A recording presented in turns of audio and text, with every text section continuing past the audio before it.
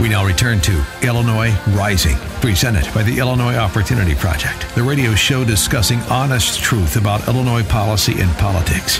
Here's AM 560's Dan Proft. Dan Proft back with Pat Hughes in this edition of Rising, and Pat kind of alluded to this in our conversation with State Representative Peter Breen, but Atlas Van Lines came out with their annual migration survey again at the end of the year, and drum roll, please. Worst in the nation for outmigration, Illinois. That's concurrent with the additional news that we here in the land of Lincoln fallen behind the Keystone State, Pennsylvania. We're now the 6th most populous state, dropping from 5. I think we'll have Rhode Island pass us by 2023 at this pace. And 62% of the state's moves being outbound. Worst in the nation. And that's before anything's done on federal tax policy.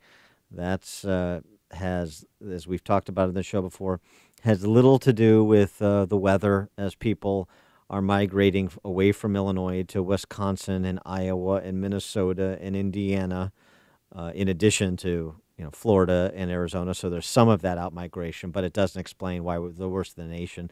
There's something else going on here, and what's going on here is people can't make it make sense to be here financially. Yeah, and interesting, Dan, we always want to talk about Illinois, of course, because this is our home state and the one we're trying to save. But Connecticut, New York, New Jersey, Maryland, those are the other major outmigration states. And what do they all have in common, right? They have, poor, oftentimes, I think exclusively in this case, Democrat leadership. Well, Maryland, you got Hogan, the governor's a Republican, but yeah, your point. Well, we have a Republican governor too, but it's still Democrat leadership in terms of the policies, right? In terms of the reform policies. Yeah. And so that's what I mean. That sort of milieu. I forgot we had a Republican governor. It's hard to. He's not in charge. It's hard to remember.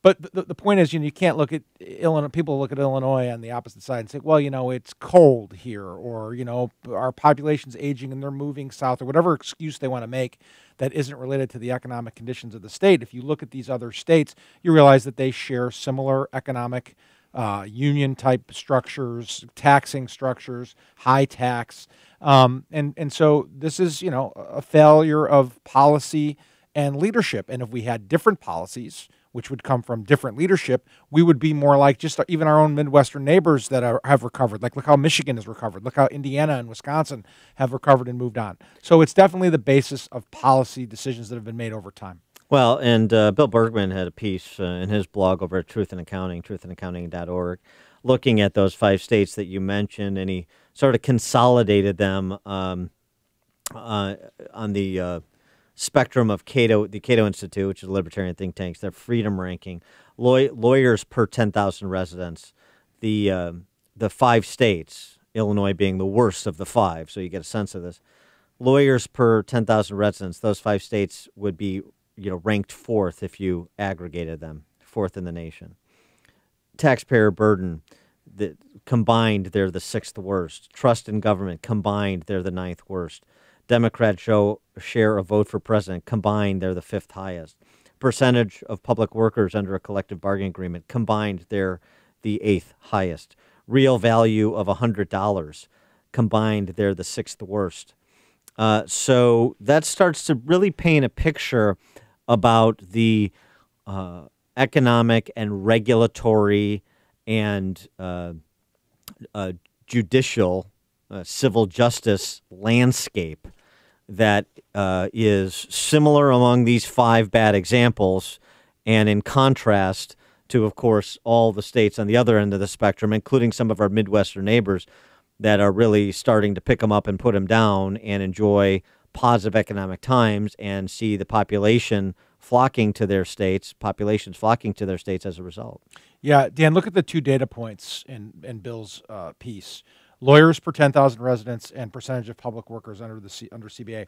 The reality of it is those 2 things are related, and they're related politically, right?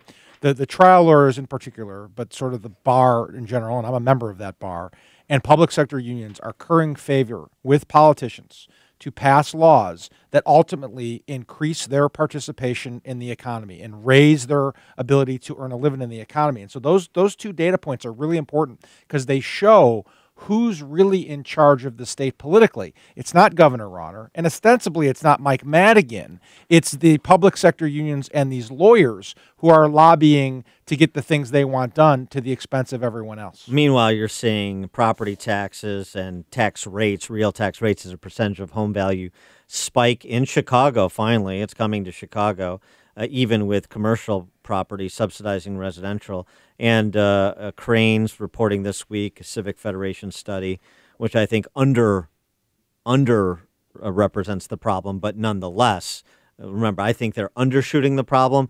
And even they find the effective tax rate in Chicago commercial property is up 92% in the last decade. And the same thing, by the way, is happening in northwest suburban Cook County. Arlington Heights, Glenview, Schaumburg, Evanston, all up 88% plus. Collier County is generally up 30 to 60%. So you have commercial property taxation that is really inhibiting business location because of the cost of doing business in Cook County and the Collars. And then you have residential property taxation that's eating away home equity. So you're not getting a real return on your home. And the result of this environment, let me give you an example, manufacturing. We had Against the Current, you can find it upstream at -ideas.com, most recent interviews with Zach Model, who's an executive at a fourth-generation manufacturing company in Lyons in West Central Cook County. 100 years the business has been there, Atlas Toolworks. We've had him on the show before. Yeah. Talked about manufacturing in Illinois. Listen to these stats. You know, this is 4 years from the bottom of the Great Recession and 4 years forward. So from December 12 to December 16, December of 2012 to December of 2016. Compare, contrast. Illinois lost 18,000 manufacturing jobs during that 4-year period. Indiana, plus 31,900. Ohio, plus 31,900. Wisconsin, plus 17,100. Michigan, plus 59,800. Missouri, plus 8,900. Kentucky, plus 18,000.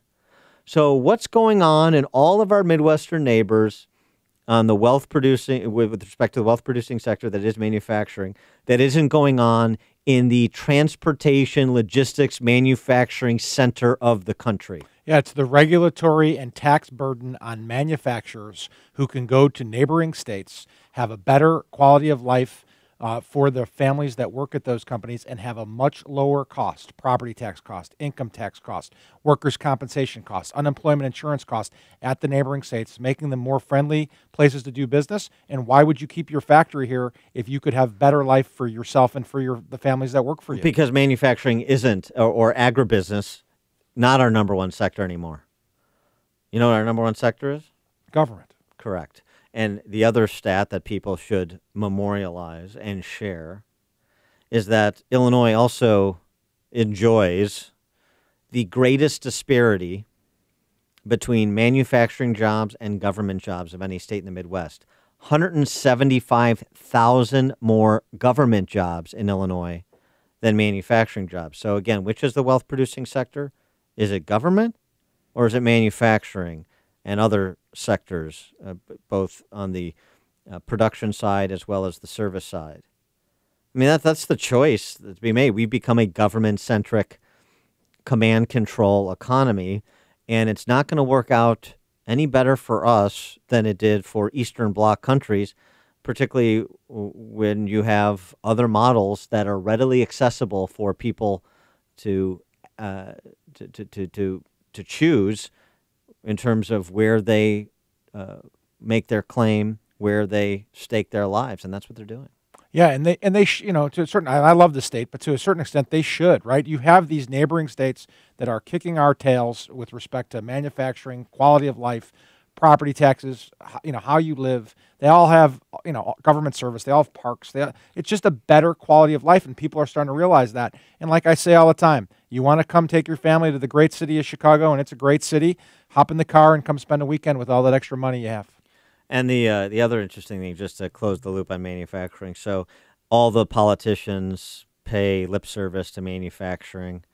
The Technology and Management Association, TMA, which is a trade association for small to mid-sized manufacturers like Zach Model's family's business, Atlas Toolworks, finds 2/3 of state legislators, 2/3 of the 177 state legislators in Springfield have a failing grade according to the TMA for their legislative scorecard. So, and of course they do, because they say one thing and they'll tell you one thing at the door, and they'll tell manufacturer one thing when they tour his plant to get pictures for their mail pieces and their television commercials and whatnot. With the hard hats on and everything. Yeah, right. And then they go down to Springfield and do the bidding of the institutional interests that grow the public sector and cannibalize the private sector. That's the scam that's being run, and people to have March 20th and then November 6th to decide if they want to continue to be part of that scam, whether on the inside benefiting from it, and how do you look in the mirror, or continue to be fleeced by that scam, or, they join the 62% of Atlas van line customers moving out.